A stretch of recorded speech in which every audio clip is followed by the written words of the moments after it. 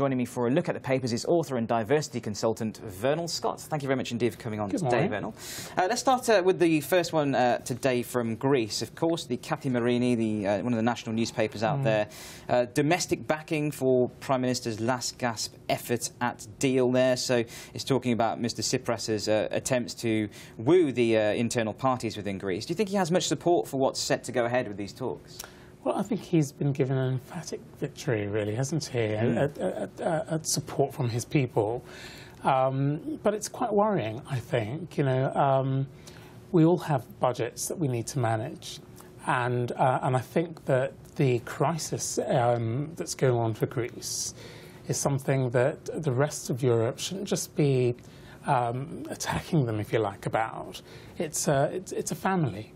You know, and I think that we're all in this together.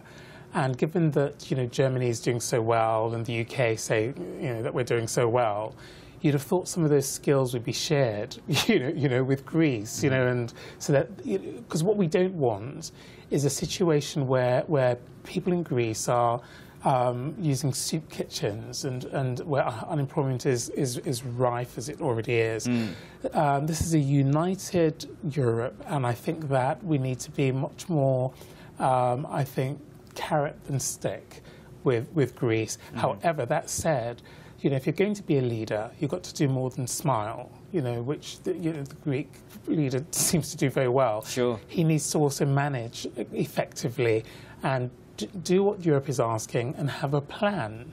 None of us would take out a loan without, you know, showing how we're going to repay it and actually show integrity by repaying it.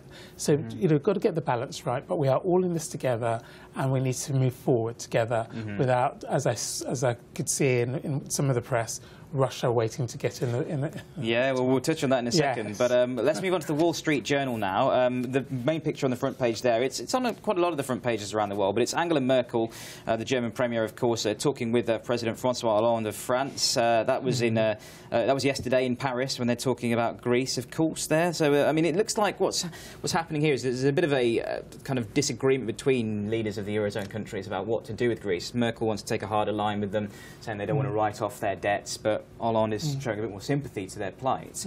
So not only is the internal divisions within Greece about this yes or no to austerity, but what to do with them now in these future talks ahead today. It's across the Eurozone territories as well, isn't it?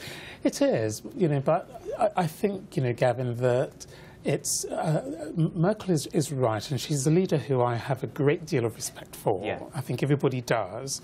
She's very measured. She's very, I think, very honest, and she's trying to say that the Greek government has a responsibility to do the right thing. At the very least, come up with a plan to present to the rest of Europe that says we are taking responsibility for how you know, the state of play, and that we are going to do something about it in this timescale, in this way.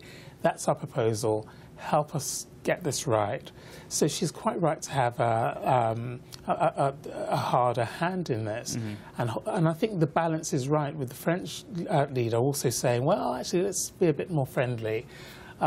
Between them, I think there's a message that says, we have to move forward. Let's keep Greece as part of Europe, but also let's try and let them know that, you know, you've got to be a bit more responsible than you've been. And you say about Angela Merkel and how sort of measured and controlled she is in her dealings. I mean, the newspaper here says that this could be arguably her biggest challenge yet, dealing with this crisis, because she's seen as the sort of the strong woman of Europe, the most influential leader within the Eurozone country. Yes. So this could really sort of make or break her legacy in a sense, couldn't it? Yes, and you know, and what's fantastic about her as well is the fact that she's a woman. And I mean, I just think that, you know, in a world dominated by male leaders, here is a leader who has got a vision not just of her own country, but of Europe and the wider world, and who is able to contribute in a way that's constructive. Yeah. So I greatly admire her, and I hope that, you know, the Greek government listens to her and works with her, because she means well. Let's move off Greece for the time being, Vernal, and talk about this day, the newspaper from Nigeria. Jos massacre there, perpetrators not respecters of God, says Atiku. So this is the former vice president talking about the explosions in Jos. So what do we make about this story? Well, you know, the headline grabs me because, you know, religion is something that's very important to a lot of people.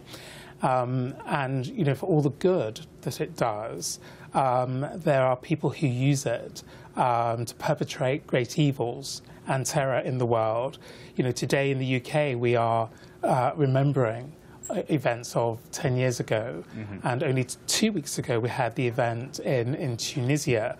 So here we are in Africa, in Nigeria, dealing with the ongoing scourge, really, that's presented to that country.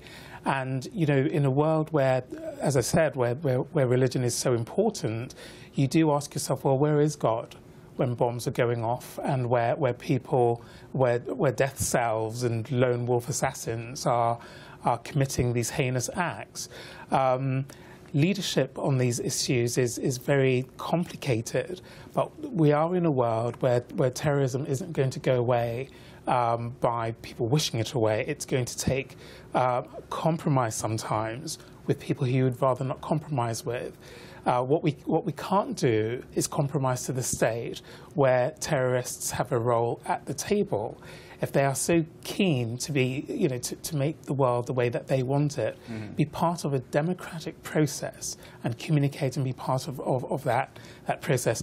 I feel for Jos.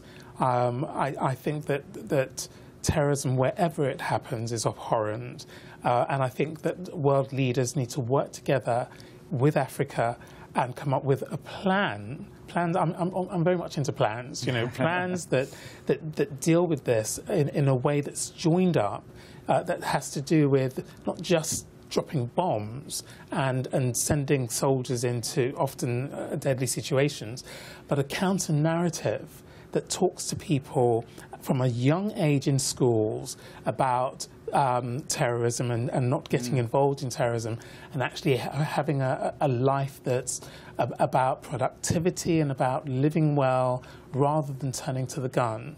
But I think part of you know, the argument that the terrorists would put in has to do with socioeconomics as well. Sure. So it's complicated, but leadership and a plan has got to be part of the way forward. Vernal, thank you very much indeed. Very well-made points there indeed. We'll hopefully see you again in the next hour or so. Thank you very much. Thank you.